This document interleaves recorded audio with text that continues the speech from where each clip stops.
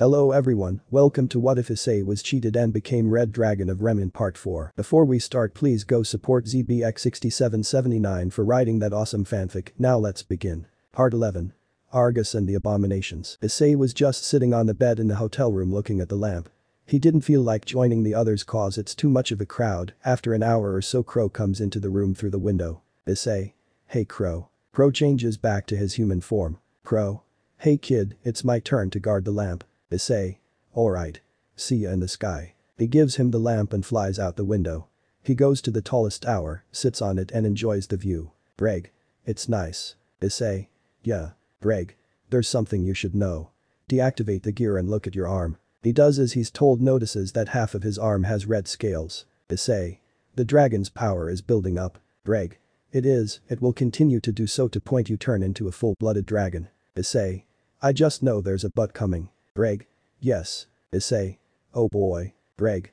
You're turning into a dragon and you've been betrayed by all your lovers. When you turn into a dragon you'll suffer the cursed dragon's fear. The dragon's fall. Issei. Greg. When that happens you'll die, and being a dragon gives you great resilience.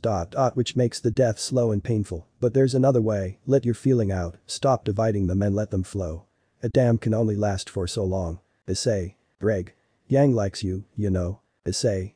I'm not ready, Greg. I don't know if I ever will be right now. None of that matters. Remnant needs us. Greg. Then learn to love again, partner. The people here aren't driven by desires as much as those back in our dimension. Issei. We really aren't in our dimension. I'm a stray devil. I'm surprised my pieces haven't changed. Greg. Because they already mutated due to your promotions, but they are a bit unstable. Your dragon transformation might be the cause. Issei. I'm basically part devil, part dragon with another dragon inside me. Greg. Yes, but you'll be more dragon than devil. How long till you turn into a full dragon is unknown. Probably because I'm keeping your emotions divided. Issei. So if you stop doing that then I'll turn into a dragon even faster. Greg. Yes. Issei. Side. We'll think of something. He goes back to the top and spends the day there, just enjoying the view. It's almost sunset now and he's hungry. He walks over to the edge of the building and leaps off. Issei dives straight down. He felt the rush of the cool air caress his being as he looked straight down. A few seconds before hitting the ground, he spread his wings and took off, flying to a nearby diner. After having a late lunch, he paid and flies out. He then cruises through the air for a while until he reaches the pier. He sees rwby, JNPR, and John's sister with her wife and son. There are people surrounding Pura, asking for her autograph, taking pictures with her. Pura looks like she's having fun, but she's not. John and the others try to shoo them away. He then looked at his arm and summoned the gear to hide it. Issei. Nora. We see you. He looks at them with a small smile. Issei. Not like I'm hiding. He then lands next to them. The people immediately recognize those wings.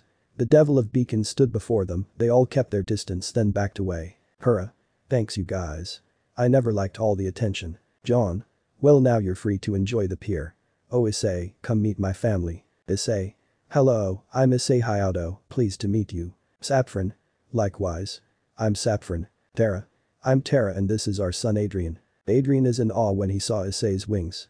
Issei indulged his curiosity and let him touch them. Adrian laughed. Issei. That tickles little one. Saffron. Would you like to hold him? Issei. I'm not that good with kids, they are scared of me. Sorry if I'm being rude. Ren. Adrian isn't scared at all. I sense no fear in him whatsoever. Ren. I feel so much coming from you Issei. Yang. It's okay Issei. He wants you to hold him. Saffron lets Issei hold her son. He does so slowly but holds him correctly. Weiss. You have experience looking after kids. Don't you? You knew how to hold him perfectly. Issei. Oh, it's not hard to figure out. Yang noticed that his hands are trembling slightly. Issei took a barely noticeable deep breath. Yang looked at the others and only saw Ren have a look of concern. They exchanged glances. Tara. So did you come here with John and the others? Issei. Yes I did. Saffron. My brother mentioned you. Why didn't you join everyone when they came to our place? There's plenty of space. Issei. I had some urgent business to take care of. I was helping Headmaster Osborne and I didn't want to trouble you. I am a stranger after all. Tara. Well not to us since both teams told us a lot about you. Issei. He good things I hope. Saffron. But of course. Adrian later went back to his mother's embrace. Issei felt more relaxed now. Both teams noticed how he would glance at the wedding rings they both wear. Later they escort the married couple home. Team RWBY and JNPR are staying there too. Issei was on his way back to the hotel when Yang followed him. Yang. Hey wait up. He stopped and turned towards her. Issei. Something wrong? Yang.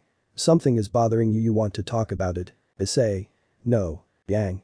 We noticed how you looked at their wedding rings, your hands trembled when you held Adrian. Issei. Let's get a few things cleared up.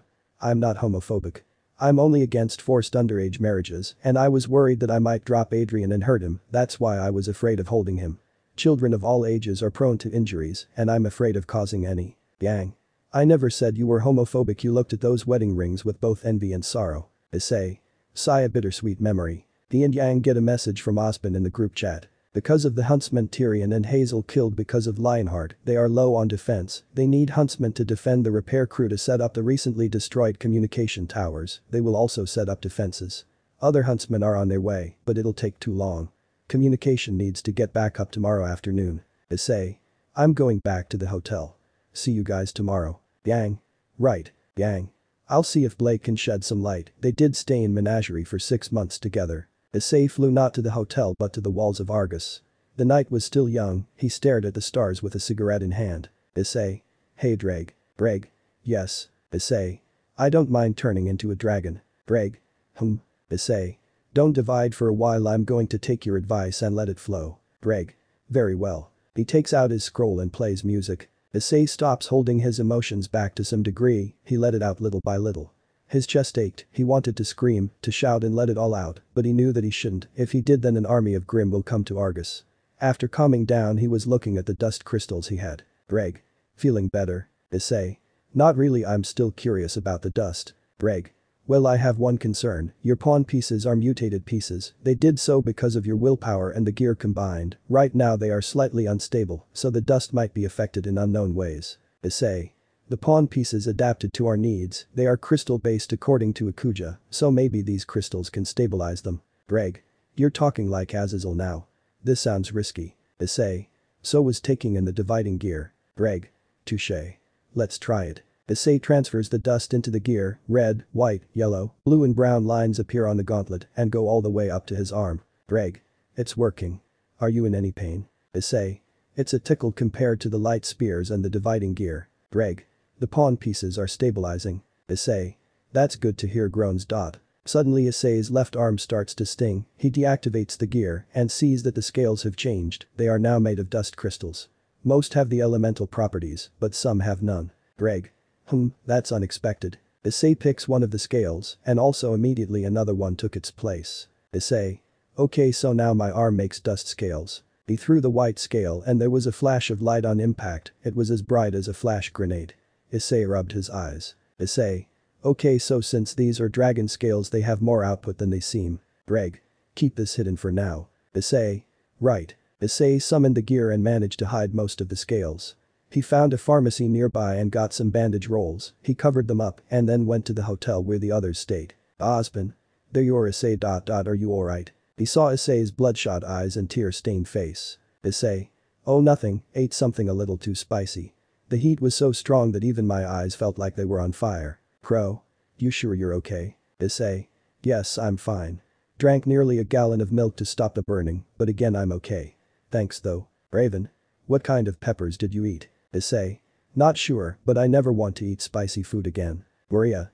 Did you eat grim peppers? Issei. Is that what they are called? Well, maybe. To me all peppers are the same. So Professor Osmond, about the mission tomorrow. Osmond.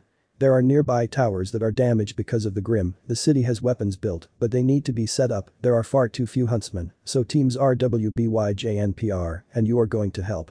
The rest of us will stay here to guard the lamp and plan our way to Atlas once our job here is done. Issei. Very well. Crow. Care to join us for a nightcap? Osmond. He's too young for that, Crow. Issei. Sir, with all due respect, I'm 20 years old. Raven. You look younger than that. Issei. Likewise. Crow stops drinking his whiskey midway and Raven isn't sure if she could be flattered at not. Crow. First my niece, now my sister. Issei. Relax, you're the only ladies' man here. I'm just returning a compliment. Raven. Osmond. Raven, the bandit Branwen is left speechless. I've seen a lot in my life but never expected this. Crow. I'm gonna need a drink. Issei. Gonna drink you under the table again. Crow. Challenge accepted. Crow is passed out, Issei is perfectly fine. Maria. Good heavens, kids today are tough. Raven. Not really, just him and a select few. Osmond. True. Raven. Speaking of truth, you're actually telling the kids what they are up against. Osborne. It's time that I did. Once we get to Atlas, I'll tell everyone including all of Remnant. She divided Remnant, we united. Raven. About damn time, Oz. Issei. Everyone go ahead and rest. I'll keep watch and make sure Crow doesn't choke on his tongue. Raven. Smirks, alright. Everyone goes to sleep. Issei put Crow on his bed and started to experiment with the empty dust scales on his arm. It took some time but managed to use the empty dust scales as a vessel for 2 or more elements. He tried to use his other abilities like boost, transfer and divide and incorporate them into the dust. The boost scales are green, divide is bluish-white, and transfer scales only work when connected between an empty scale to any other scale. This also works between regular dust crystals, but they copy the properties instead of transferring. Issei. Drag, this is incredible. Drag. I'll say. You can boost, divide, transfer and elemental attacks without any effort. Issei. These don't even have to stay connected to me to use, I think anyone can use them. Greg. What else can we try? Issei. What about teleportation? Greg. How do you expect to do that? Issei. We infused the previous abilities and elements. I did open a portal once. If we can infuse that spell into the scales then it might work. Greg. It'll be difficult but it's possible, they'll be like talismans. Issei. I suppose so. Let's do it after we get to Atlas. If this works then we'll need to find a way to control it, otherwise it could open a portal to the dimensional gap. Greg. Imagine if the people of Remnant opened a portal and they see great red-eyed Ibuhahaga. Issei. Hahaha, I'd pay to see that. The next morning, Raven woke up early and so did Osborne. Issei gave the lamp to them and went to sleep. He got a couple of hours in and was woken up for the mission. He met up with both teams and spread out. Ruby and Weiss. Ren and John. Issei is on his own. Pura and Nora, Blake and Yang. Yang and Blake had to go to the furthest. They are on her bike and reach their destination. The construction crew is right behind them and start unloading the equipment while Yang and Blake stay on guard. So far it's all clear. Yang.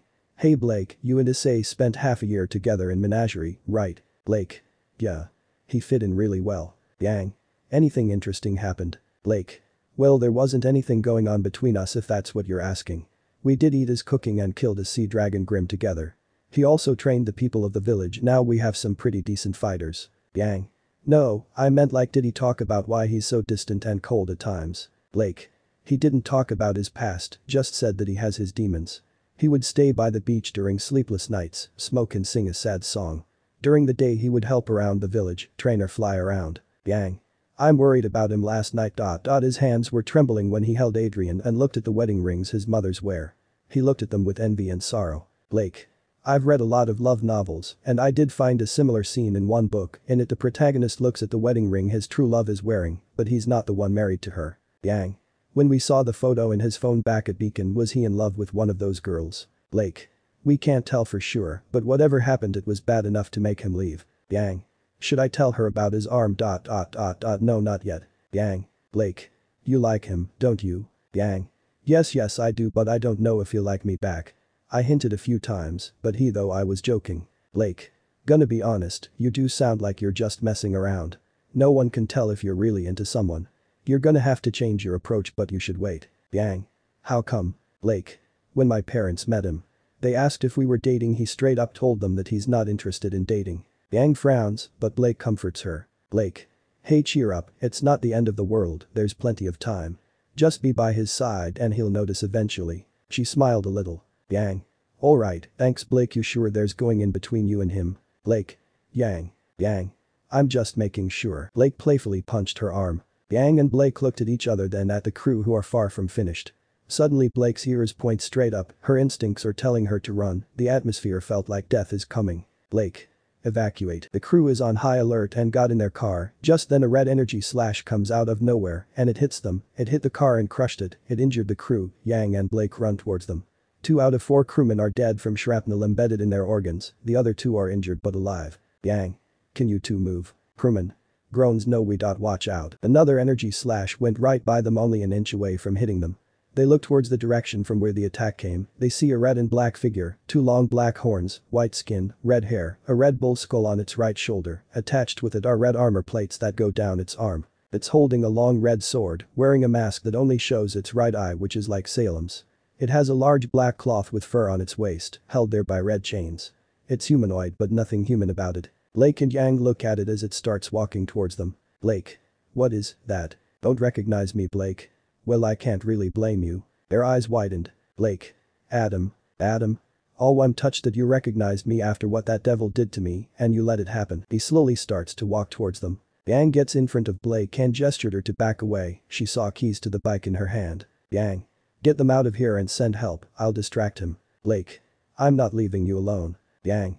Get the 2 crewmen to safety, I got this. Blake looks at Adam, she knows she's no match for him, but Yang does. She grabs the keys and gets the men out. She sits them on the bike. Adam starts to run towards them, but is stopped dead in his tracks by Yang's bullets hitting the ground near his feet. He looks at the ground, then at her. She fired off a few more rounds. He blocked half of them using his sword, but dodges the rest. Blake starts the bike and rides off. Adam raised his sword to send another energy slash towards her, but Yang fires off another shot and hits his sword. His aim is off and misses.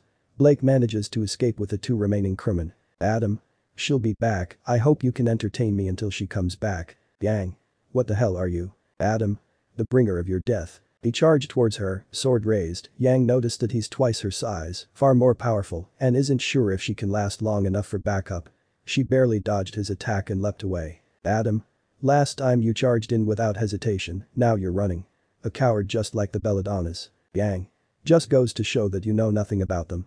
Adam tried to punch her, but she grabbed his arm and tried to bend it backwards. Adam has too much strength and simply tosses her into a tree. Her aura flickered, indicating she can't take many hits like that. Adam ran towards her like a bull, and she fired off a round into the ground. The recoil sent her upwards and saved her from being crushed. She grabbed onto a branch as Adam rammed into the free. It destroyed the base and sent it falling to the ground. Yang jumped onto another tree branch. Adam rammed into that tree, and it too fell. Yang again jumped onto another branch. She gave him the middle finger. Adam then jumped up nearly 30 feet and was now face to face with Yang. She activated her semblance. She punched and fired at the same time. Adam punched, and both attacks collided. Adam's strength was greater, and it overpowered her. Her arm felt like she fractured it. Both are pushed back, but Yang more so than Adam. She used her other arm to grab onto another branch and stopped herself from falling. Adam nearly lost his balance, and both looked at his fist. It was split in half by the bullet. His blood is black. Yang. Shouldn't his aura have prevented that injury? Adam. Not bad. You actually wounded me more than the other huntsmen did. Yang. So you're the one killing them? Adam. No shit. She hears sounds of cracking and looks at his hand. The bullet falls out and his hand is healed in 5 seconds. Adam flexes his hand. Adam. Good as new. She's horrified. Yang. What you? Adam. What I should have been from the start.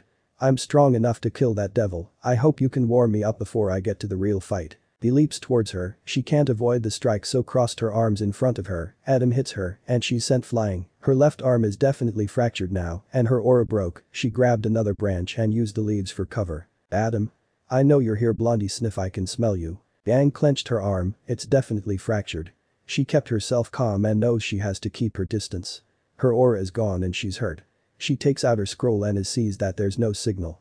She can't call, so she has to wait for Blake. Yang. Damn it, I hope help comes soon, Blake. She suddenly sees a red and black figure through the tiny gaps. It's Adam. She feels like she's prey and he's the predator. She tries to silently move through the foliage, but she's not as stealthy as Blake or Ren. Some rustling here and there and Adam would follow the sounds only to find her scent, but not her. Adam. A game of hunter and prey. It's going to be all the more satisfying when I kill you. She ignores him and continues to move in circles. She stays near her assigned location, so they know where to find her. This way her scent is everywhere, and Adam is confused. Adam. Smart move for a blonde, leading me in circles, but I will find you eventually. I always get my prey. Yang stayed quiet as to not give away her location. Adam's attempts failed. He was getting frustrated now. Adam. You're just bucking with me, aren't you? Yang. As close as you'll ever get to having sex, you incel. Adam raised his sword and sent a horizontal slash that cut through several trees. Yang saw the nearby trees cut cleanly. Yang. That's going to be me if I don't stay clear of it. Another attack cuts more trees near her and she climbs down one branch at a time. Another slash went through the tree she's on just above her head. Yang. I nearly lost my head. Adam. Come out wherever you are. Yang sees the trees that split and broke as they hit the ground. It was a massive pileup. She can smell the sap oozing out. She then hides under the fallen trees and foliage, hoping it would mask her scent. She looks through a tiny gap and sees Adam walk towards her. He truly does look like a monster. She calms her breathing. Her heart is beating a mile a minute. Adam stood right where she's hiding, then slowly walks ahead. Yang thinks her plan worked and breathes a sigh of relief. Then she hears the sound of wood being split by pure force. She sees his hand that grabbed her head and lifted her out of her spot. She struggled to get out of his grip, but he's not budging at all. Adam? Using the smell of tree sap to hide your scent. Clever, but I never said that it's your natural scent I was following. I used the stench of your fear. Long deep sniff it lead me right to you. Yang. Let go you monster. She fires from her gauntlets, and the recoil from her left one is really painful because of her fractured arm. Each shot pierces his body, and he's wounded, but he's not fazed by it. The bullets fall out and his wounds heal. Her right gauntlet is out of ammo, and her left one has 1 round left. She aims for his head, but he grabbed her wrist and crushed her gauntlet. He slammed her into the ground and knocked the wind out of her. She's gasping for air, and after a labored attempt she breaths again. Her head is fuzzy and vision blurry. Adam then broke her left arm. Yang. AHHH. Adam. I love it when humans scream more. He then stabbed her broken arm. Yang. Iya. Her scream echoes throughout the area. Adam. Yes, that's good. Yang. Please. Sniff stop. Adam. Why? I want to make sure your devil friend sees my handiwork. I will do to him what he did to me. He then looks at Yang and her body. He pins her to the ground and holds both of her arms in his hand. Yang. What are you doing? Adam. What Salem is doing to Cinder. Let's see what the results will be since I'm only part grim. He then starts touching her. Yang. Hey, hands off. She kicks his hand away and struggles knowing it's futile. Adam. Still a fighter. I hope our offspring inherit that. He then starts to touch her. She's starting to panic and hyperventilate. Her blood pressure is increasing and is about to pass out. Yang. Someone please who hurry. Just before passing out she sees a white projectile hit Adam's eye and he's blinded by a white flash. Yang had closed her eyes most of the way but is still able to see. Someone then punched his head clean off of his shoulders. She then saw a figure wearing red armor, wings and a tail. That figure grabbed a leg, lifted the heavy corpse like it's nothing and slammed it into the ground repeatedly. The ground is now jet black. The red figure walked towards the head and grabbed it along with a branch. He stuck it into the ground and impaled the head on top of it. She sees the figure light the head on fire. Yang. Who or what is that? She sees a portal open and Raven comes out of it. Raven? Yang. She lifts her up and the red figure flies away. Raven? It's okay now, I'm here. Yang. Mom. Raven? That's right. She takes Yang through the portal and she looks back at the armored figure and saw its arms. They look like Issei's gauntlet on each arm. Yang passes out. A few hours later she wakes up in a hospital bed, looks around, and everyone in Team RWBY and JNPR are hurt with minor injuries except for her. She's hooked up to an IV with morphine added into it. Blake. Yang, are you in any pain? Yang. No, I'm okay. What happened? John. We were attacked by some old acquaintances, but we'll be fine. Ren. It was Cardin and his old team but different. Hurrah. Each of our teams found one member of theirs, they nearly took us down. Yang. Glad you guys are okay. Wait. Where's Issei? Weiss. He's on the job, getting the towers and defenses set up. They're halfway done. Yang. Oh okay. How did they manage to take us down? John.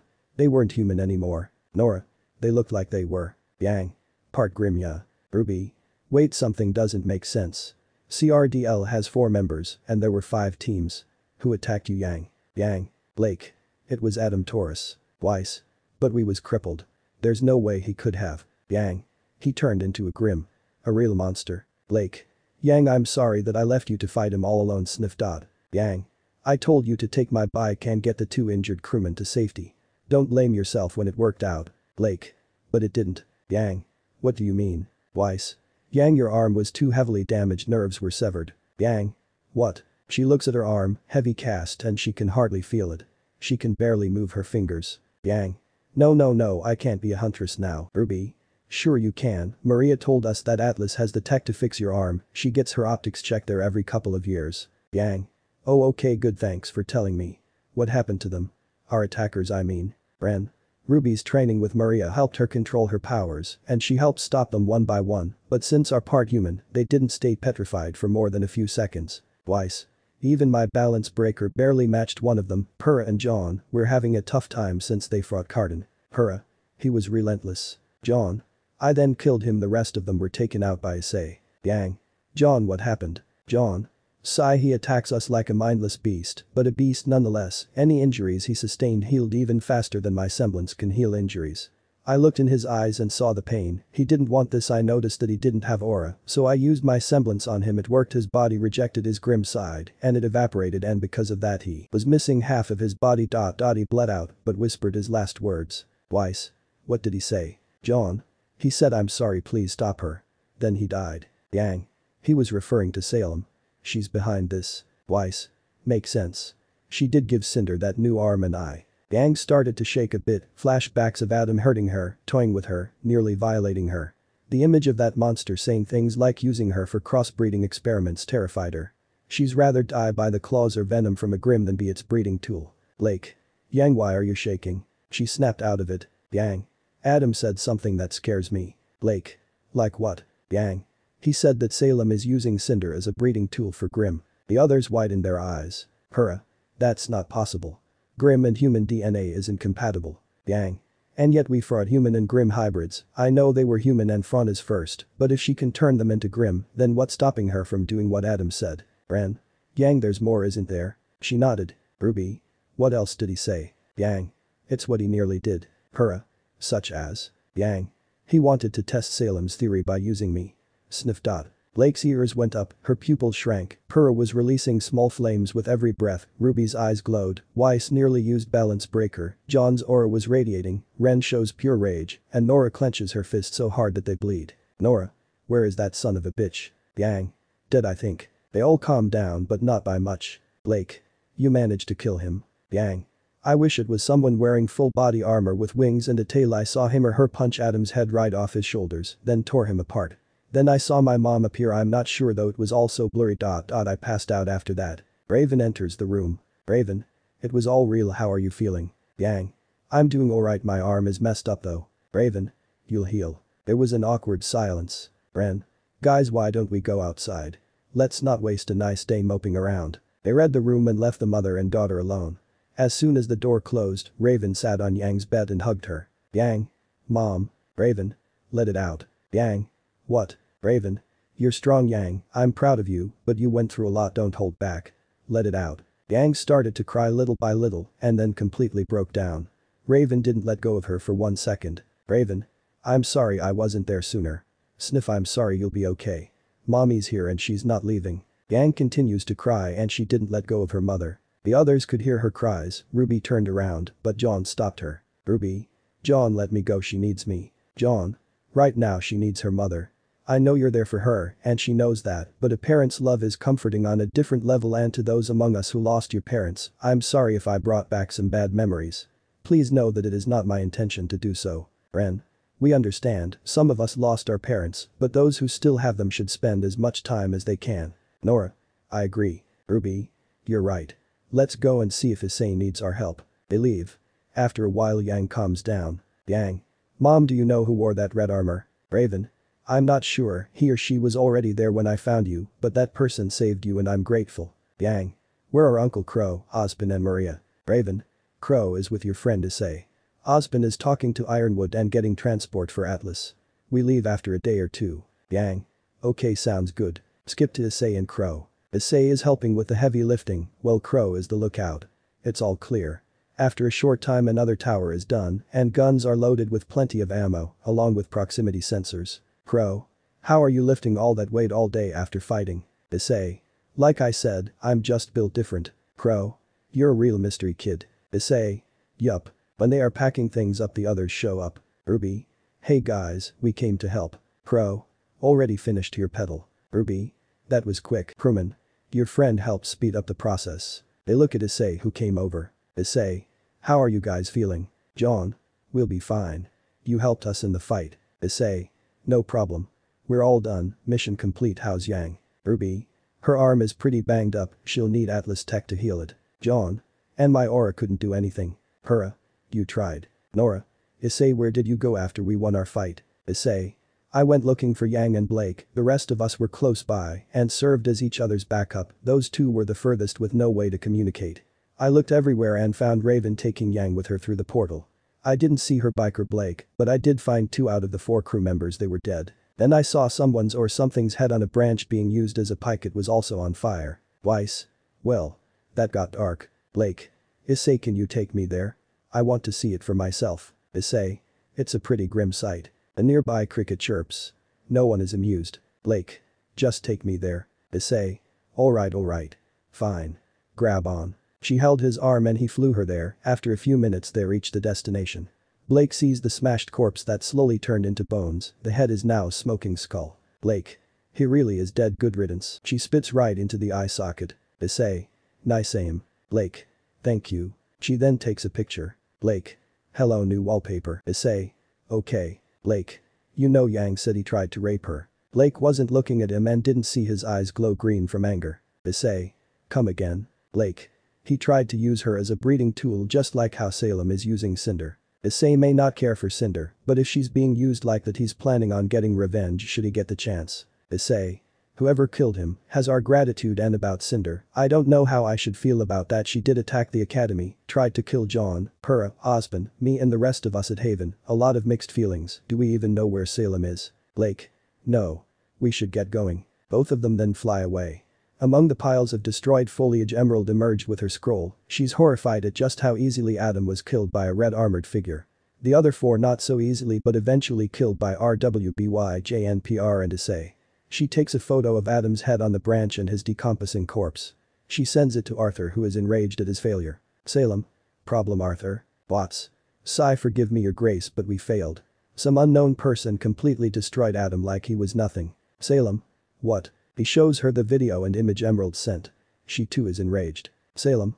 6 months of effort down the drain. Sigh, well, let's see how our breeding tool is doing. They go to check on Cinder, who is just laying there on the ground, well covered in a blanket of ooze, which is all dyed up now. Her stomach is distended, either from the ooze or Salem's experiment worked, only time will tell. Salem snapped her fingers, and the breeder Grim disbanded. Salem places her hand on Cinder's abdomen, and Cinder flinched at her ice could touch. Salem. It's too early to tell. Another day or two and we'll know for sure. You can stay here and think about what you've done. Watts, any clue who the person wearing that red armor is? Watts. This is the first time I'm seeing such a thing. This person punched Adam's head clean off, used one arm to lift and slam the body into oblivion, then set his head on fire while mounting it on a branch being used as a pike. This person is sending us a message. Salem. A challenger. First the devil of Beacon, now this individual. Let me know if you can find anything. Watts. Yes, your grace. She and Arthur leave. Cinder slowly gets up, the dried ooze breaks off of her skin, and she slowly gets up, more wet ooze flows out of her. She stood in front of a mirror. She didn't like what she saw and slammed her arm on the mirror. Cinder. Why did it turn out like this? All I wanted was to be powerful, so no one would dare hurt me again, yet here I am getting raped by Grim. Now I don't know if I have a monster growing inside of me. I've been violated in every way for who knows how long. Why do I serve her? She just used me like those before her. I need to get out of here. She ripped off her Grim arm and eye. It was painful but necessary. She wiped off the remaining ooze on her body and removed as much as she could from inside of her. She covered herself with her shredded clothes and left the room. She sneaked her way through the empty halls and was about to turn into the corner when she saw a hulking shadow coming towards her. She has nowhere to go, and though she was either going to get caught by him or by Salem when she finds Hazel dead from severe burns. She's about to find out what's going to happen. Just as Hazel turned, he closed his eyes, starts yawning and covers his mouth with his hand. Cinder took the chance and passed right by him. Hazel. Huh. He looked around and saw nothing. Hazel. Must have been just my imagination. He continues walking. Cinder makes it to her room, changes her clothes and then escapes Salem's castle. She flies straight to Mistral and wondering what she should do. Should she switch sides? What about Emerald, Mercury and Hazel? Well, she can worry about them later. But Issei. It's getting dark, everyone gathered together and they show the picture of Adam's head impaled. For some it's pretty morbid, but Yang found comfort in it. Yang. We still don't know who it was that ended his life. Crow. Nope. Whoever it was is probably a good person. He or she did save you and took him out for good. You're safe now, Firecracker. Osmond. I'm sorry, Miss Xiaolong. I shouldn't have sent you and Miss Belladonna alone. You two were isolated, with no way of telling us about the danger you faced. Now you're hurt. I'm sorry. Raven. You should be. Yang. Mom. Osmond. But she's right. You got hurt because I ordered you two to go guard the crew on your own. 2 of them are dead. Sigh. I've personally requested General Ironwood to help in healing your arm. No matter what it takes. Raven. You're starting to tell the truth and taking responsibility. What changed, Osmond? The next day everyone was out in Argus. RWBY, JNPR and Issei are visiting John's sister again. They were worried about Yang when they saw her arm in cast, but they all said that it's all part of the job. Issei was happy that he came as he was told about John's past. He started recording. No one has any idea on how Coco and Velvet appeared out of nowhere at his worst moment and only to disappear into thin air. The last image pushed Pura into horny overload. Pura. Oh, John. She was dragging him by his feet. Nora and Ren are terrified of her. John's nails are scratching the floor and tearing the carpet. Saffron. Don't tear up the carpet. Tara. Not that one at least. Everyone, yang. Vomit boy is becoming a man. Sniff, I'm so proud of him. Issei plays 2 songs. Adrian had a light-up toy in his hand, he raised it and moved it slowly left and right. Ren was busy covering Adrian's ears while Nora styled his hair. Now he knows some semblance of torture John endured. Adrian was confused to no end. His uncle was being dragged away. Issei was laughing like a crack addict on helium. His mothers are flirting. Team rwby is madly blushing and laughing. After a good while John and Purah come down, both of their hair is messy, their faces still red and clothes wrinkled. They all give them a smirk. The guys sat in one spot in a different room while the girls in the other. The guys fist bump while the girls hound Purah with questions. Saffron. I hope my little brother wasn't too rough. Purah. Actually I was the rough one. Ruby. Poor John. Ha. Purah. Ha. No, he took charge. Tara. Definitely an arc. She nudges her wife. Issei lit a victory cigarette for John. Ren. Your family is quite open. John. That they are, no matter how embarrassing it is. Issei. So how was your first time? John. Amazing. Ren. You are now a man. John.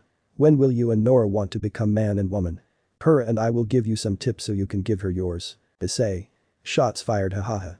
Vomit boy spitting fire. Adrian is lucky to have you as his uncle John. John.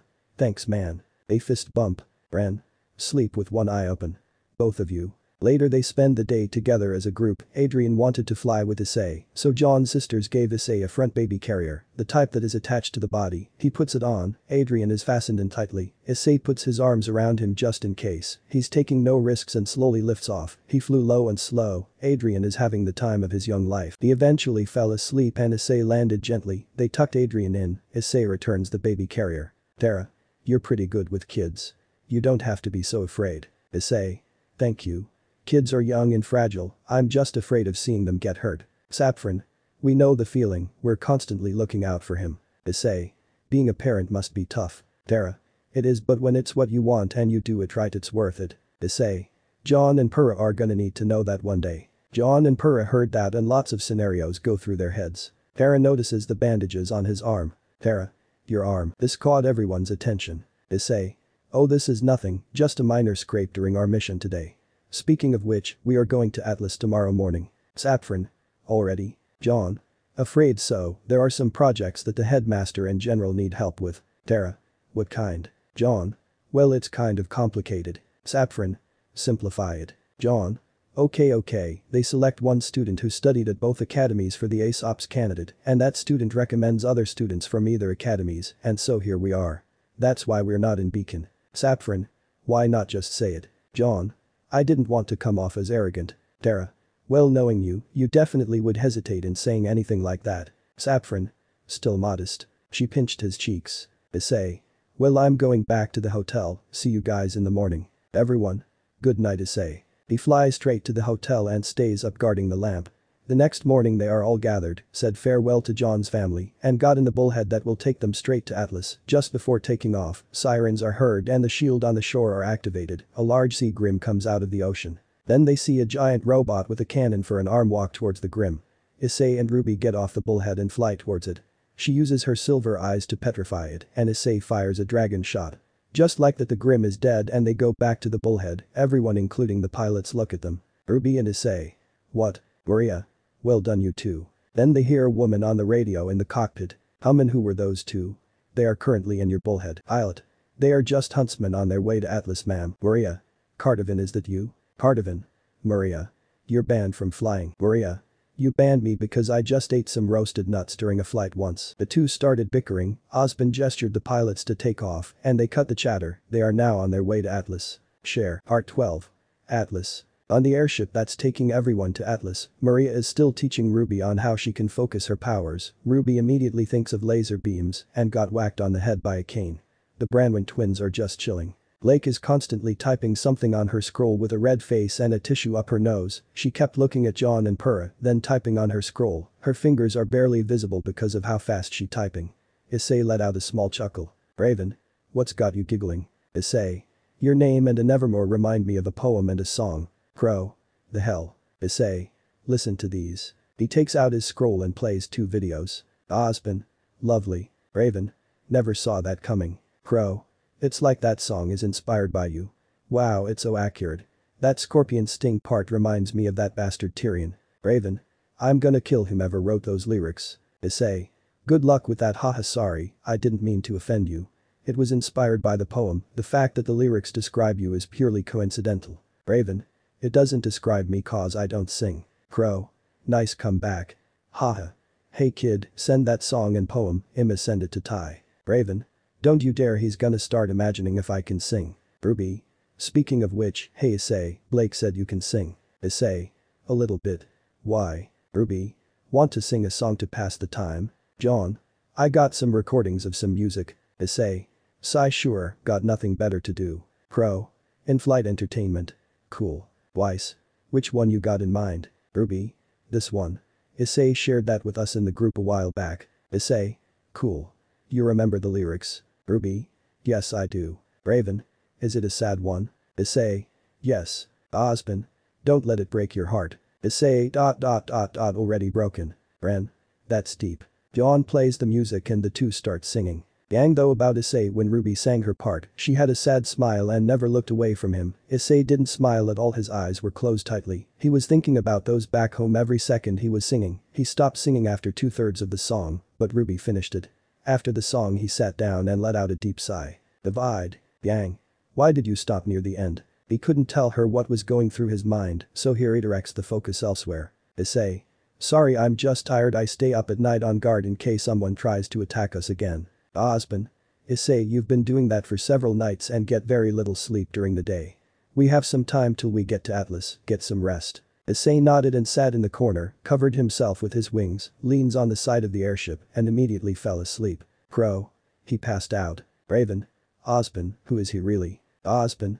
He never talked about his past that much, just said that he needs a fresh start. I met him outside of Beacon a few days before the academy welcoming the first years. He joined and is a good friend and ally.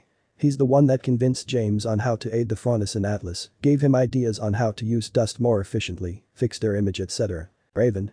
Grim shit, you're hiding information again. Osmond. I am not. I know just as much about him as anyone here. You can ask James yourself. Yang. Dreg. Yes, Yang. Raven. What the? Maria. Is his gauntlet talking? Crow. Oh good, I thought I was imagining it. Osmond. You really need to stop drinking alcohol. Crow. I'll quit drinking alcohol when you quit drinking coffee. Osmond. Looks like we can kiss our liver and kidneys goodbye. Yang. Guys, enough. Dreg, please tell us who you and Issei really are. Dreg. Sigh, we are partners who are your allies. Hurrah. Dreg, who is Rias? Dreg. Where did you hear that name? Hurrah. He accidentally called me Rias back in Beacon once. Ruby. Is she the redhead in the photo he keeps in his phone? Dreg. Yes, she is one of 12 who betrayed him simultaneously. You look a lot like her. Purra. John. But she's not the one who hurt him. Greg. He knows that, but a lot of you share a resemblance to those who hurt him. He's reminded of them every time, but notices the differences as well. Maria. Poor boy. Ren. Dreg, will we ever meet you in person? Greg. I'm afraid that will be difficult. I am where I suffer a fate that is my own doing. I would not wish this upon anyone, but I was lucky. Issei is a great partner, and we work well together. We're like two souls in one body. Like him, I too require rest.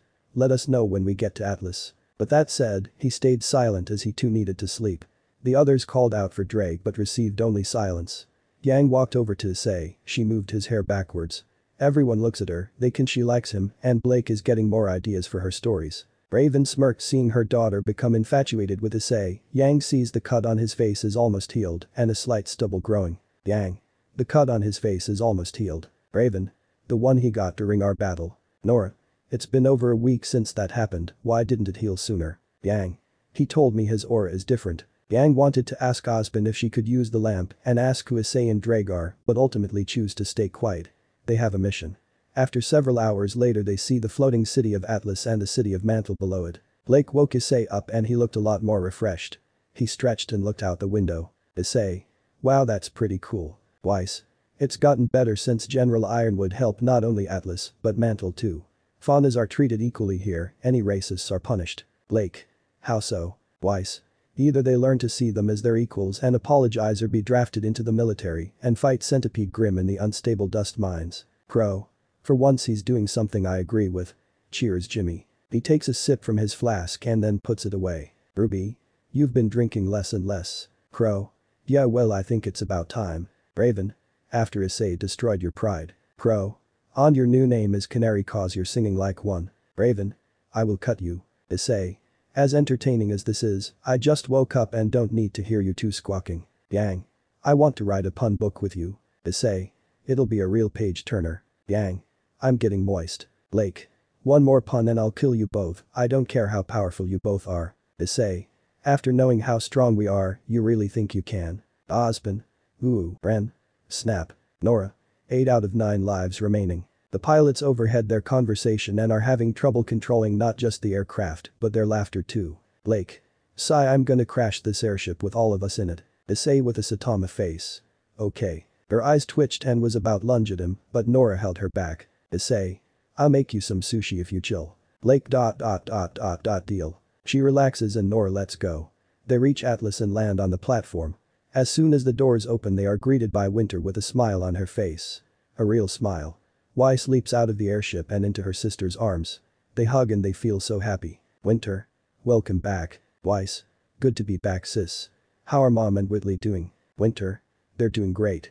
These must be your friends and teammates I saw after the attack on Beacon. They stepped out and Winter was annoyed when she saw Crow, but as soon as Raven stepped out, she took out her sword and Raven seeing her hostility did the same. Weiss. Winter, she's helping us, she's on our side. Winter. She's a bandit. Ospen. Miss Schnee, I can vouch for her, all of us can, she helped us take down some of those who attacked Beacon. Winter lowers her sword. Raven.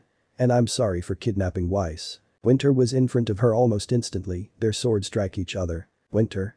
Confessing your crime before your death, how noble for a bandit. Crow pulled his sister away and Weiss pulled hers away. Weiss. It's okay Winter, she apologized and more than made up for the trouble. Crow. Yeah, Ice Queen, she's been helping us, that felt weird to say. Raven smacked him on his head. Maria, Ruby, Blake, Yang, JNPR and Issei introduced themselves. Winter. Pleased to meet you all, I'm Winter Schnee. Follow me, the general is waiting. He wanted to greet you personally, but he has little to no free time nowadays. Ospen. I know the feeling. Issei. Don't you spend half your time walking around the academy and drinking coffee? Poor Professor Goodwitch. Raven. Hahaha. Ospen.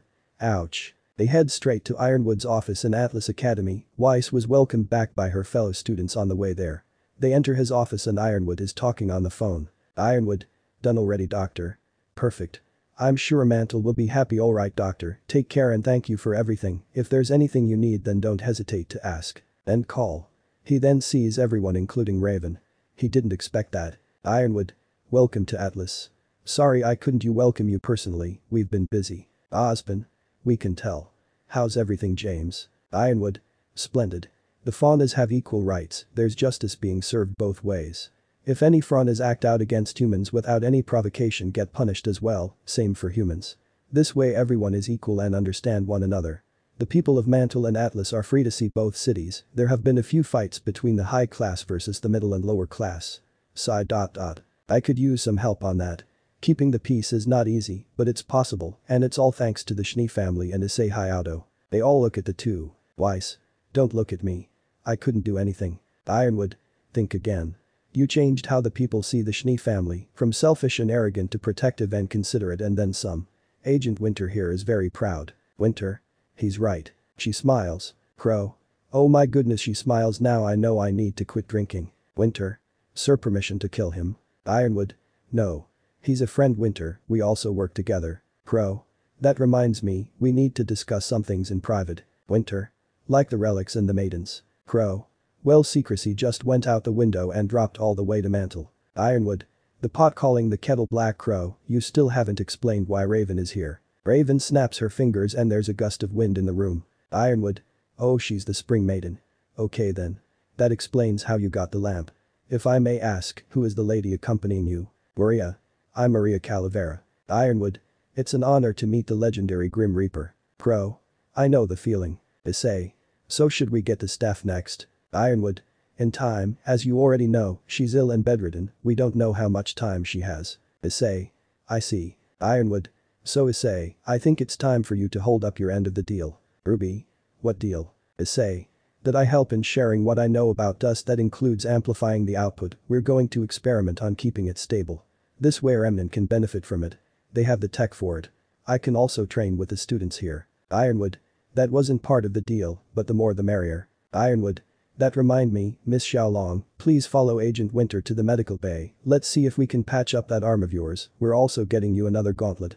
The rest of you are free to explore Atlas while Osmond, Crow, Raven and I catch up. When you're done, join us so we can plan ahead. rwby, Winter NJNPR. Yes General. Yang follows Winter to the medical bay, Issei, and the others follow them. Yang is getting her arm checked by the best doctors in Atlas. Her bones are being set properly and once that's done, John used his semblance to speed up her healing. Issei decided to go for a walk, he feels someone approach him from behind and turns around with his grip on Ascalon. He sees Winter standing there. Winter. Good instincts but I'm not here to fight. You must be Issei, the devil of Beacon. Issei. That's just a label. How can I help you Agent Schnee? Winter. Just Winter is fine. Issei. As you wish, what can I help you with? Winter. You've done so much already, I wanted to thank you for the changes you brought and for helping Weiss. Issei. I didn't really do anything, Weiss got stronger with her team and friends by her side and it was the general who brought about the changes. I simply convinced him to do so by showing him the pros and cons. Winter. Still, thank you. How did you convince him to do all this? Issei. The pros and cons. Winter. But not just the pros and cons of aiding Vale, the faunas and dust. Issei. Correct, all of that is the metaphorical cake. Winter. What's the icing? Issei. We have yet to pick one. Winter. I see. Issei. Sorry to hear about your father. Winter. Don't be. He got what was coming to him. Issei. Winter who is the candidate for the Winter Maiden? Winter. Issei. It's you isn't it? You fit the criteria. Young, skilled, strong, strategic and you have your priorities straight. Winter. Thank you but how did you figure it out? Issei. Purah is our half-maiden for those reasons and others. I transferred her powers from the previous maiden. Winter. How did you do that? Issei. My semblance allows me to amplify my powers and those of whom I choose. I can even transfer my power after increasing it, by chance it can transfer the maiden powers. Winter. At what cost? Issei. None. Winter. What? So the previous maiden isn't dead. Issei. Haha no, Amber is back at Beacon protecting it as it protected her. John healed her using his semblance. Winter. I've seen what you can do and you can do a lot more than anyone. Do you have multiple semblances? Issei. No, just one multi-purpose semblance. With practice a semblance can evolve. Look at your family's semblance. Summoning, time dilation, gravity glyphs etc. Weiss became one with her semblance. Winter. I am aware. She defeated an Aesop. Issei. Yes she's in a league of her own. Winter please lead me to the maiden I need her permission to transfer the powers to you, it doesn't feel right otherwise. Winter. I understand. Follow me. They go to the special medical bay where the elderly Winter maiden lies awake. Winter. Freya. Freya. Hello Winter, I see you brought a friend. Issei. Pleasure to meet you ma'am, my name is Issei Hayato. Freya. Likewise, how can I help you? Issei. Actually I'm the one who is here to help you. Freya. How so? Issei. I can safely transfer your powers to whomever you choose without any risk to you using my semblance. You can be free of this burden and feel free to do as you see fit with your freedom. She didn't expect this. Freya. I can. Winter. He has done this before for Amber, she's alive and well, she's protecting Beacon currently. Freya. Sounds nice to be free, but I have nowhere to go. Winter. You can stay with my family. We have more than enough space. Freya. Winter you have looked after me for months, I can't let you bear this burden any longer. Winter. It was never a burden to begin with, I was assigned to look after you, but I would have done it regardless. Freya was happy to hear it, Winter saw her as her own grandmother by bond, and Freya sees Winter as a granddaughter. Issei. So what do you say? Freya. Do it. He grabs their hands and feels the power within. Transfer. The blue energy transfers from Freya to Winter. Winter feels a chill go through her and become one with her. Winter. It worked. Freya. And I'm still alive, you weren't kidding about the no risk. Issei. Issei. How do you feel? Freya. Old. Winter and Issei look at each other, they don't know if she's joking or hates being old. Freya. Bad joke. Issei. Honestly it was good, but it felt like it would be rude if we laughed. Greg. Awkward. Freya. You're both good kids, thank you for being honest, in hindsight I should have known that the joke would be awkward. Winter. Let's get you out of here, but what will I tell the general? Issei. The truth, you got the power to protect Atlas and Miss Freya is going to stay with your family. He has no reason to object to that. Winter. Alright. We'll be back. Freya. Freya. Take your time. Issei and Winter leave, Ironwood, Raven, Crow and Ospen are talking and they hear a knock on the door. Ironwood. Come in. The two enter. Winter. Sir I have some news. Ironwood. Yes. Winter. I have the power of the Winter Maiden. She creates starts to levitate. Ironwood. Congratulations, we should hold a proper funeral for Freya. Winter. Sir, she's very much alive. Ironwood. But the powers can only be transferred after the death of the current maiden. Issei. She has excellent control, sir, she willed it to her. Her decades of experience and mastery over her powers. Winter. Why did you just lie to him? Ironwood. That's great news. I'm honestly happy to hear that. Winter. Sir, I have a request. Ironwood. Name it. Winter. We agreed that she can stay with my family. She's no longer the maiden and thus not a target. She and I have grown quite close. Ironwood. Request granted. I'll arrange transport and keep a medical team stationed nearby. Winter. Thank you, sir. Raven. How's Yang? Issei. Still getting patched up. Broken bones can be set but severed nerves take time. Raven. Crow. She'll be okay. You go ahead and check on her. The meeting is finished anyway. Raven. Alright. She leaves and goes to check on her daughter. Issei. So where's the Reaper? Osmond. She's visiting a friend to get her eyes checked and let's get you two up to speed. We haven't decided on what kind of question we want to ask the lamp. General knows about Lionheart's betrayal, Salem's grim experiments that attacked us in Argus. She's becoming more and more dangerous. Crow. Which is why we have to plan in greater detail. Issei. What do you have in mind? Ironwood. We train harder, prepare for every possible scenario, create alliances with every kingdom, and then we inform them of her existence. First we find her. Issei. Hasn't all of Remnant already been mapped out? Osmond. Yes, but her location is still unknown. Issei then looks at the map of Remnant on the wall and realized something. Issei. Why doesn't this continent have a name? They looked at each other. Crow. Well, settlers said there's nothing there. Issei. That's what they said, but they don't have technology we do. Has it been mapped? Ironwood. I'm afraid not. Issei deadpanned and looked at them like they are idiots. Winter. Why are you looking at us like that? Issei. Immortal witch ... hiding for centuries ... a never-ending grim army unmapped landmass work with me here. They look at each other and face palmed. Ironwood. Sigh. I'm going to send a few drones. Osmond. With bombs. Crow. Lots of them. Issei. Yeah, you do that. Winter. I'm going to go check on Freya. Issei. I'm gonna tell Raven and the others. They all go their separate ways. Raven, rwby and JNPR groaned at the sheer stupidity. Raven's eye twitched but is happy that her forces are going to be decimated for a while. Winter was taking Freya to an airship and they see rwby and JNPR are walking past them until Winter stops Weiss. Winter. Everyone, I would like you all to meet someone. This is Freya, the previous Winter Maiden. Freya, this is Weiss, my little sister, and these are her friends and teammates from Beacon. Weiss. It's an honor to meet you, ma'am. She bows respectfully. Freya. Likewise. Winter. Weiss, she's going to be staying with us from now on. Weiss. Sounds great. They all introduce themselves, but Freya looks at Nora like she's familiar. Freya. Nora ... is that really you? Nora. Have we met before? Freya. Yes, when you were born. Nora. What? Freya. I know you're confused, but my full name is Freya Valkyrie. Everyone's eyes widen. They start to see the resemblance as well. Nora's hands shake. Ren wants to help her, but Issei stops him. Play the song above. Freya.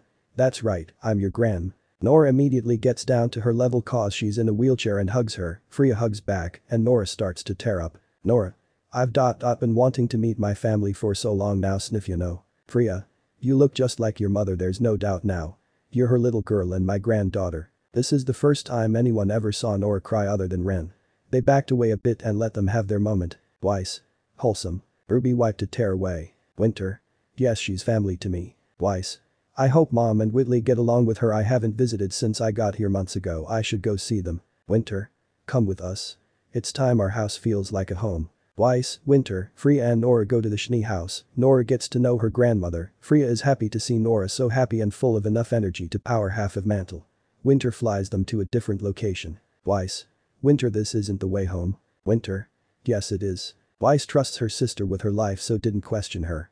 They get to their destination and see a large house. They land and enter the house. Weiss's jaw dropped. This felt like a real home. Winter. We downgraded. Weiss. No, this is an upgrade. Did Mom do this? What happened to the old place? Winter.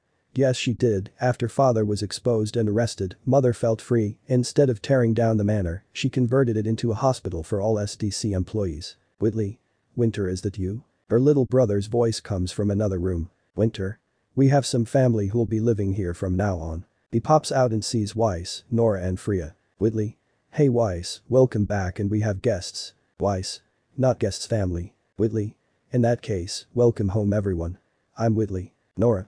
I'm Nora and this is my grandmother. Whitley. I'm Whitley, dinner is almost ready. Just follow me. He walks over to Freya and pushes her wheelchair to the dining room. Nora walked right next him. Weiss. Who is he and what has he done with our little brother? Winter.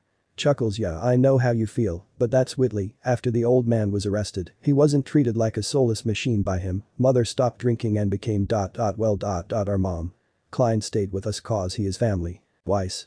He's more of a father to us than the other guy ever was. Winter. Let's go see mom. They look around the house and see a light on in one of the rooms, the door is slightly open. They hear their mother laughing.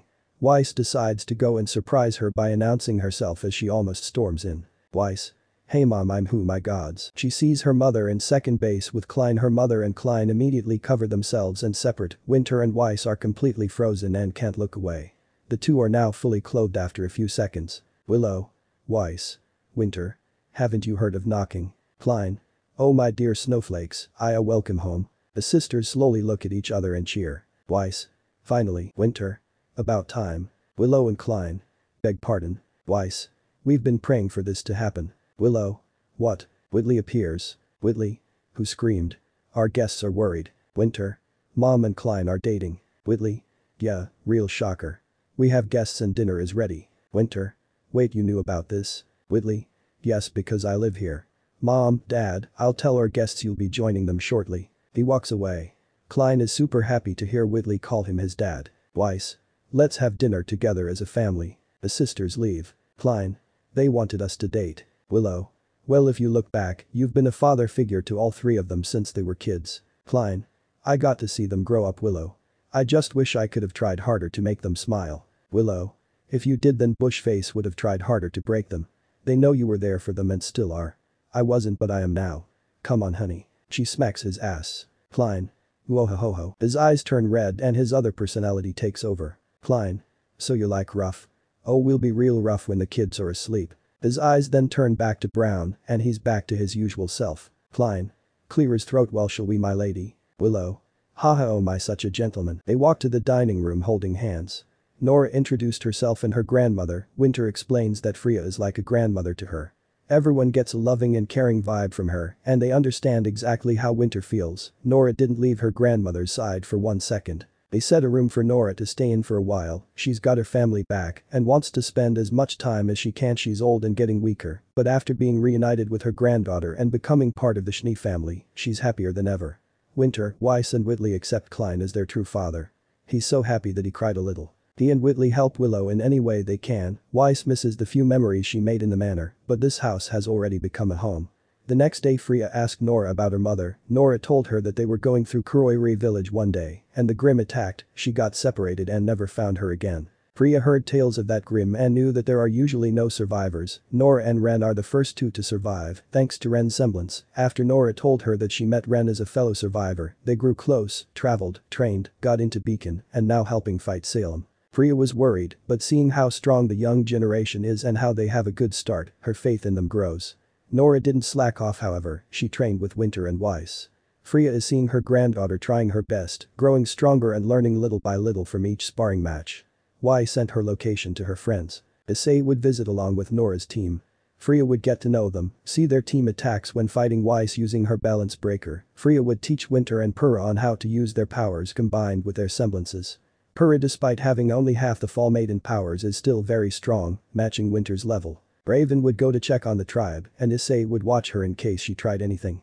She wasn't going to make that mistake again and after finally feeling like a real mother to Yang, she wasn't going to leave her either.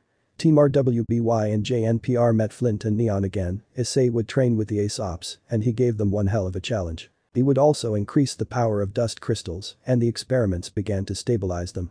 During his free time at night he would put on his headphones and walk to the edge of Atlas. He would then lean over the edge, close his eyes and let gravity do the work while Yang would lay awake at night wondering where he is. He's hardly hangs out outside of class in Atlas Academy. Ozpin appointed Glinda as headmistress and Amber is now her assistant. 2 days have passed, Yang's injured arm still hurts, John heals her, but it just starts to hurt again. Another test shows that the nerves are deteriorating. Whatever Adam laced his sword with has permanently damaged her arm and it'll spread all the way to her shoulder. Her arm can still be used for daily activities, but she can't fight with that arm. She's considering getting her arm amputated and replaced with a prosthetic, but the doctors said that it goes against their code and ethics. As long as the limb is still useful, even a little, then amputation is unnecessary. Everyone, including the general himself, tried to console her, but nothing worked. She was devastated. A close-range fighter who fights using her fists can't fight with only one arm.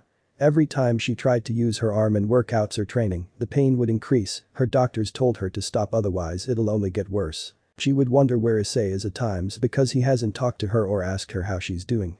He's hardly talked to anyone and spends time with the Atlas scientists working on dust experiments. They have made some progress in just a few days. Issei boosted the power of the dust and it stayed stable. Issei convinced Ironwood to share some of the dust with the SDC, which later shared that with the Faunas as a gesture of goodwill. There was unity between the three. Blake got a call from her father and said that the Faunas asked him to lead the White Fang. He accepted, and Blake is happy. She's giving all her support to him and he's already making a difference. One night Issei is sitting on the rooftop bench, smoking a cigarette and listening to music. Yang finally found him. He was facing the edge. She sat next to him facing the opposite direction. Yang. Hey. Issei. Hey Yang. What are you doing up here so late? Yang. I could ask you the same thing. Issei. Yang. What do you think about when you're up here? Issei. Yang. When someone spends their time in high altitudes, smoking, drinking alone in the dead of night, gazing at the stars, they think about everything. Yang. Is it something we did to upset you? Issei. Not at all, I've just been busy. The experiments are working. Yang. That's good to hear. Issei. How's your arm? Yang. It's useless in a fight, it hurts. They can't fix it. Issei. Sigh, I was hoping Atlas could help. Yang.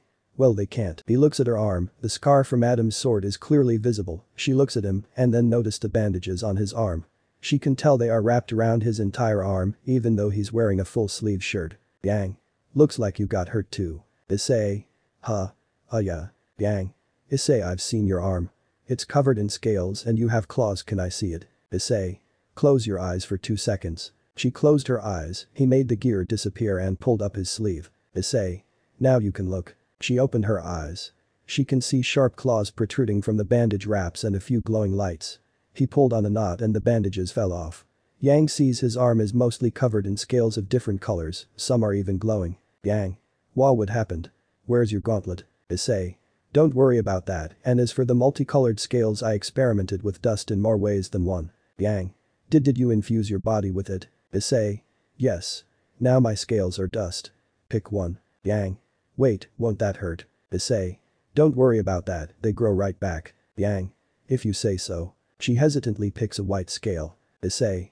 Now load it into your gauntlet and fire, but cover your eyes. She does so and then fires it upwards. Immediately there's a white flash. Even with her eyes closed she knows that there was a bright light. She opens her eyes and looks at him, then back at his arm. She sees a new scale growing in its place. Issei. See what I mean? Yang. Yeah, how did you do this? Those who tried all failed. Issei. I'm not like them, Yang. I have my ways, don't tell anyone about this. Not yet at least. Yang. Alright. But Issei, why wouldn't you talk to us or me? Issei. What do you mean? Of course we talk. Yang. You know what I mean, we don't know when your birthday is, your favorite foods, what you think about your goals in life, what kind of girls you like. Issei knows what she's getting at but doesn't know how to respond. He can't tell Yang or anyone about who or what he really is. This is a fresh start and a good one. Issei. Yang. Well, I'm 20 years old, I'm a sucker for noodles. My hobbies include hanging out with my friends and doing crazy things with them, flying around freely while listening to music and thinking about the universe. My goal in life to help people in any way I can. I don't like it when things are unnecessarily complicated. Yang. And what kind of girls do you like? He ignores that question. Yang. Issei, are you gay? Issei. What? No, I'm straight as a ray of light. Yang. Then tell me what kind of girls you like. Issei. Well, same as any guy with decent standards really. Yang. Cool. Issei. What kind of guys do you like? Yang. Strong both physically, mentally, emotionally, makes puns. A damn good fighter, and I especially love a person you can be yourself with and they with you. Issei. I'm sure you'll find someone like that. She's disappointed by his answer and knows that he's purposefully ignoring the hints. She continues to look at his arm and hold it. Issei. She feels his arm, it looks like it only changed externally, but it felt denser to her, harder and more durable. She unknowingly lets her aura flow into his arm, it's such a small amount that Issei doesn't even feel it. Yang. Your arm feels different now. Issei. I know. Yang. Your arm is so strong, can I stay here with you for a while? Issei. Sure thing. Want me to play some music? Yang. Sounds good, thank you. Issei. For what? Yang. You saved Blake and I from Adam and Beacon. You helped me reconnect with my mom and everything else, thank you. She rests her head on his shoulder. Issei. He plays a few songs. Yang hums along with the second song. They are both looking at the moon for a while, she then glances at him as he combed his long hair back using his hand. Yang sees the golden brown eyes shine in the moonlight, there's a fleck of green in there too. She didn't let go of his hand, and her aura continues to flow. None of them had a clue that the dragon's energy in his arm was slowly flowing into her left arm. After a while Yang started to feel sleepy and slowly slumped onto his lap. Issei stopped playing music on his scroll and slowly lifts her up, he takes her to her dorm where the others are still asleep. He puts her on her bed gently and leaves the room, he closes the door behind him as he does. Yang is dreaming and once again sees a red dragon sleeping. She approached it and was standing right next to its head. It's easily 10x her size. She was about to place her hand on it when the dragon suddenly opened its eyes and looked right at her, she's full of fear now and senses its power. She wakes up panting heavily. Ruby? Yang, relax. It's okay. It was just a bad dream. She sees her sister and looks around. There's no dragon. Blake. You look like you saw a ghost. Yang. No, it was just a dream. Sigh, how'd I get here? Blake. What? Didn't you come in yourself? Yang. No, I was. Weiss. You were what? Yang. Nothing, yeah, I remember now. I went out for some fresh air last night then came back. Weiss. Careful, Yang, your crazy dreams are rivaling Nora's. They share a laugh. Yang noticed her arm hurt less than usual. Yang. I'll keep that in mind. Issei's hunch about Salem's location is right. Ironwood's drones found the barren wasteland to be infested with Grimm that could take out entire armies. His drones spread throughout the unnamed continent and found black pools everywhere from which Grimm spawned. Currently JNPR, rwby, Ironwood, Winter, Ospen, Raven, Crow and Issei are watching the live feed. Raven. It's even worse than we thought. Winter. What do we do, General? Ironwood. I prayed I would never have to use it. Crow. Use what? Ironwood takes out a key from a hidden compartment. Issei. Ha ha ha ha ha, time to nuke a witch. John. Nuke. Issei.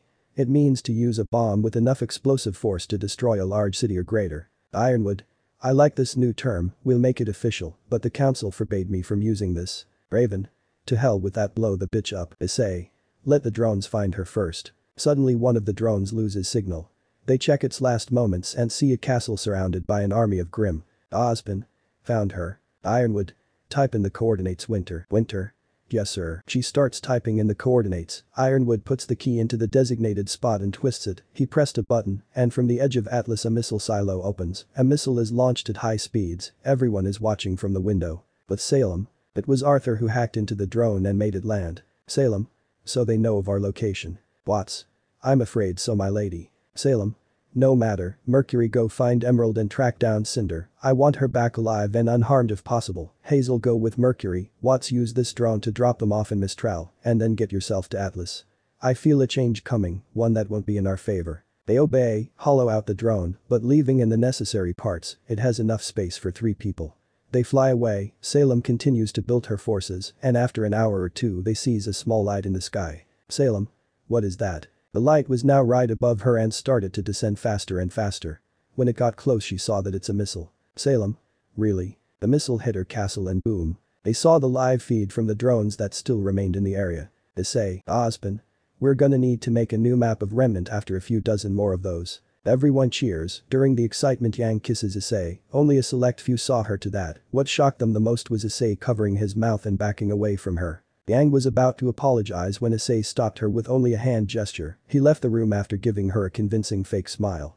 Blake, Weiss, Pura, Ruby, Raven and Ren are the ones who saw. For now they diverted their attention to the screen. There's nothing left for miles starting from the point of impact. The 3 in the drone saw a tiny but bright flash of light, followed by a mushroom cloud. Mercury? Was that from Atlas? Watts? Yes, and they are going to pay for that. But Issei. He went to his dorm and was panting as soon as he got close. Greg. Breath partner. Issei continues to take fast deep breaths. The instant she kissed him his mind was flooded with memories of his cheating mates. He could feel their touch, their kisses, hear their voices, and almost feel like they are standing right next to him. He collapses on the floor, his wings completely limp, his head is spinning, his claws digging into the ground. The scales on his arm now protrude out of his skin all the way up to the shoulder, but that's not all. Dust crystals start growing on his body. Greg. Issei, you're having an anxiety attack. Steady your breathing and focus on my voice. Divide, divide, divide, divide. After a minute or two the anxiety attack ceases. Issei gets up and the dust crystals fall off. Issei. Why did she do that? Greg. You know it's not her fault. Issei. She doesn't know, she couldn't have, and it happened in the heat of the moment. Issei. Sigh, yeah, that's true. Drake, they still haunt me. Greg. I don't know what to do. Issei then sees the dust crystals, he picks one up and sees it continue to grow little by little like a plant from a seed. He breaks it and it stopped growing. It only released a little bit of elemental energy. He gathered the rest of the crystals and flew out the window. He went to the fields and planted them. They continued to grow slowly. Issei left them there and went back to his dorm, where those who saw him leave the meeting are present, including Yang. Raven. So what happened? Issei. I had an important errand. Ren. Issei. Issei. What? Yang. I'm sorry, I didn't mean to. Issei. I get it, you got caught up in the moment and it caught me by surprise. It's okay. Blake. Issei, why are there claw marks here? Issei. The previous tenant must have made those. Ruby. These are recent. Issei, what's happening to you? Issei. Let's go back to the others. He walks right by them, but Yang stops him. Yang. Guys, I need a moment alone. They nod and leave. Yang. Issei, I'm sorry about that. Issei. And I told you it's fine. Yang. It's not, you look like you hated it. Issei. Sigh, Yang, it's not that I hated it, it's just that it's complicated. Okay. I've got a lot on my mind and we declared war on Salem. We still have to find Cinder. If she wasn't in that castle I sighed. Let's just forget what happened in the office. Yang got a little angry. Yang. You want me to forget my first kiss? Issei. That was your first. Yang. Yes. Issei. Yang sighed. Your kiss is gentle. I'm honored but. Yang. But. Issei. I'm unworthy of it. I can't do this. Yang. Issei. I'm sorry, Yang. He leaves the room. Yang is left standing there. She is clearly upset but wants to know who hurt him to scare him from wanting love. She saw the drawer where he keeps his phone. She doesn't want to do this but needs to find out who those people in the picture are. She takes it out, turns it on and opens the photo. She takes a picture of it from her scroll, turns off the phone and puts it right back. Yang. Forgive me. But Cinder. She's wearing a hooded cloak and is in Mistral. She contacted Emerald from a burner scroll. It's been a day or two since she contacted her. She's in a motel room, laying low. She uses her semblance to make obsidian glass and fuse the pieces into an arm. She can use it little bit. Cinder. She should be here by now. Emerald knocks on the door in a certain way. Cinder knows that it's her and lets her in. Emerald. Glad to see you're okay, Cinder. Cinder doesn't respond but actually hugs her. Emerald. Hey, it's okay, I'm here. Cinder. I need your help. I escaped Salem's castle, but I know she'll send the others to find us. Emerald. Then what do you want to do? Cinder. First things first. She removed her cloak and Emerald sees her swollen abdomen. She looks pregnant. Emerald. Don't tell me. Cinder. I don't know what those Grimm did to me. Sniff. I need help and you're the only one I can trust. Emerald. We're gonna fix it. Cinder. I hope so. She suddenly feels pain her stomach and sits down. The swelling increased. The pain increased and she felt some kind of liquid coming out of her. Cinder. Something is coming. Let me know in the comments below if you guys want the next part. Also check out my other video that has been shown and left. Thank you for watching. If you enjoyed this video please like and share this video. And have a fantastic day. Bye.